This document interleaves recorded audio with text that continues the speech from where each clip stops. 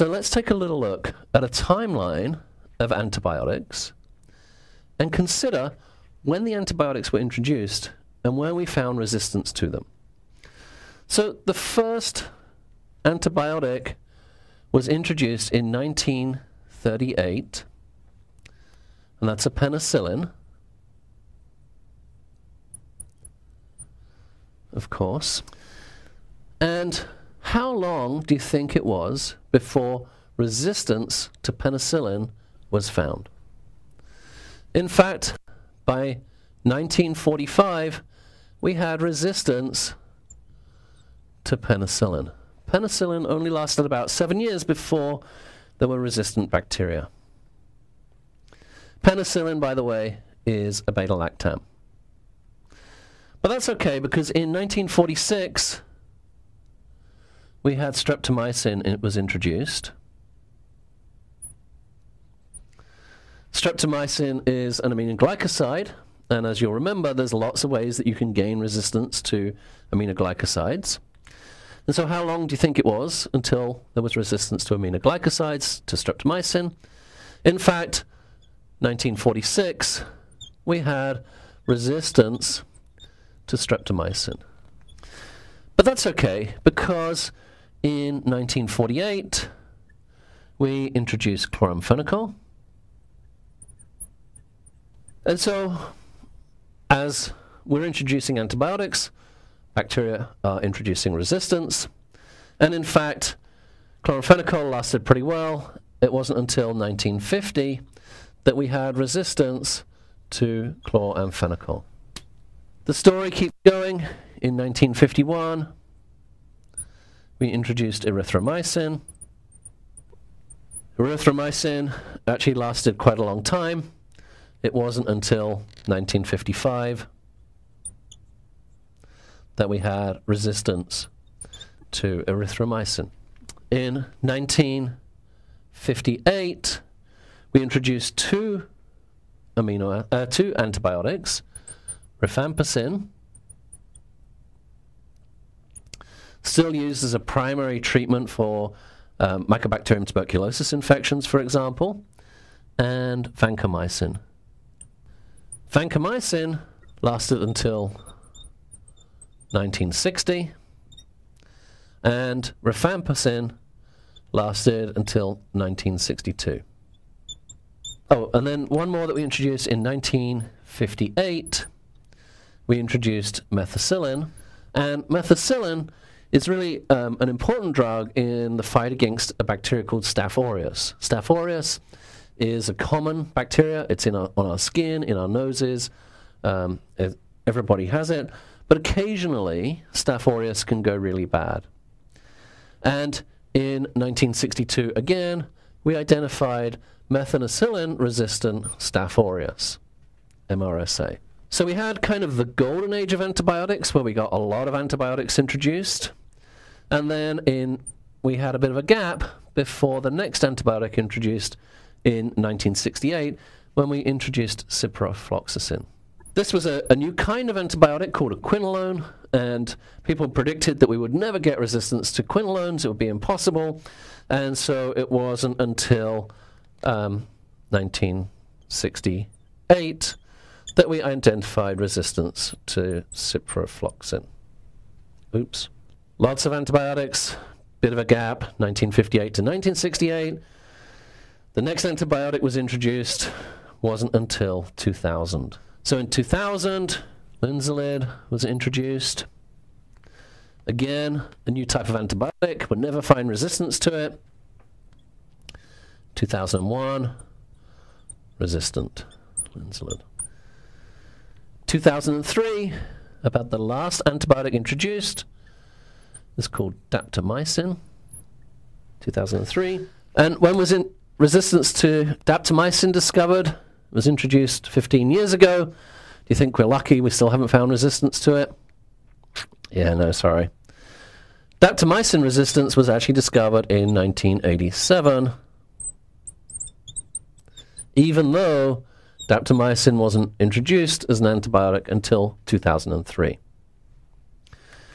It turns out daptomycin was actually discovered in 1986, and then it took a while for it to be developed and released as a clinical antibiotic, and so that's why we knew about resistance then. So there's two things that you need to understand here. The first is that we had a period from 1938 to 1958 of 20 years where we rapidly introduced new antibiotics. But since 1958, in the last 60 years, we really haven't introduced any new antibiotics, just a few, a handful. And that's one of the big problems, is that we're not developing new antibiotics because it's hard to find targets that affect bacteria but don't affect humans. The other thing that you need to realize is that as soon as we release an antibiotic, we can identify resistance in bacteria. And there's a couple of reasons for this. One is that it's really easy to gain resistance. There's many different mechanisms. As I mentioned, you can break down the antibiotic. You can secrete it from the cell. You can stop it coming into the cell. There's a lot of different ways that bacteria can become resistant to antibiotics. And the third reason that bacteria can become resistant to antibiotics is that pretty much all of these antibiotics are natural products. So we don't actually dream up some chemistry and come up with an antibiotic. The way that we typically find antibiotics, the way that antibiotics were found in the beginning by Fleming, was he noticed that something was growing and exuding a compound, and that was killing the bacteria. And it's the same thing, the same way that we find all of these other antibiotics, is that we screen through other organisms and see how they kill bacteria. We isolate the compounds, maybe we modify them slightly, we fluorinate them or brominate them, but basically they're all natural products. And they're not natural products that were designed to help us live longer. They were natural products that are designed to make one organism kill another so that it can grow better. The one that produces the antibiotic can grow better than the one that succumbs to it. It's a warfare that's been going on for many millions of years. We're just tapping into that and using the antibiotics for our own benefit. But of course the bacteria aren't just sitting there saying, oh no, there's an antibiotic, kill me. They're saying, no, screw off, man, I don't want your antibiotic. I'm quite happy living here. You can produce that all you want. I'm resistant to it. So there's a very strong selective pressure for bacteria to develop resistance to antibiotics, and this has been happening for a really long time. We're just at one end of it, tapping in, using these antibiotics, but the bacteria don't care.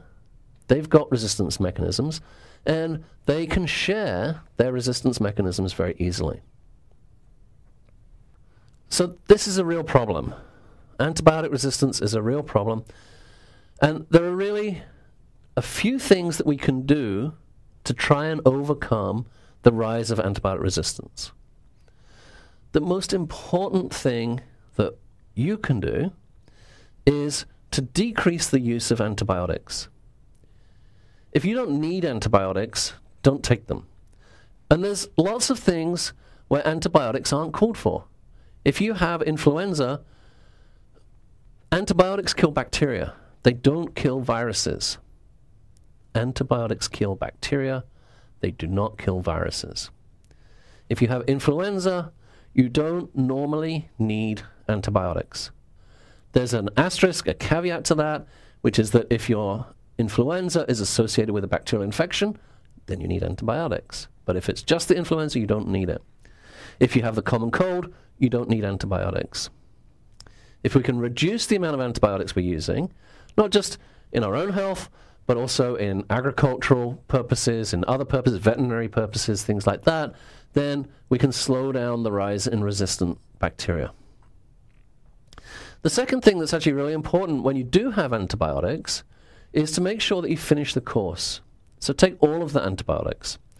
And the reason is that if you start taking some antibiotics and you don't finish the course, it will kill off some of the bacteria, but if there's anything that's resistant to anything, that's similar to what you're taking, it allows for those mutations to happen, to accrue, to pick up, and so now we've got new resistant bacteria.